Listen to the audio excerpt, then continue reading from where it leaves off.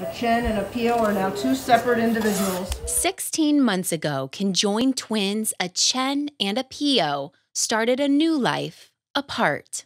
The girls, who were born attached at the hip and spine, required months of preparation for surgery and ultimately a 16-hour separation operation led by Dr. Gail Besner at Nationwide Children's Hospital. Taking the expander out.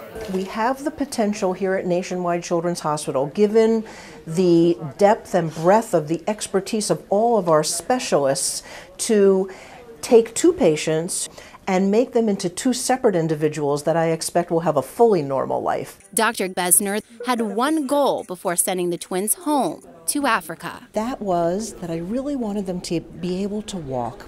See how good she gets up? In laced-up, bright pink shoes, the twins are on the move. A proud moment not only for the medical team, but for Mom as well. I'm so much happy about that. I like to see them play. It's always been a goal of Esther's to get home.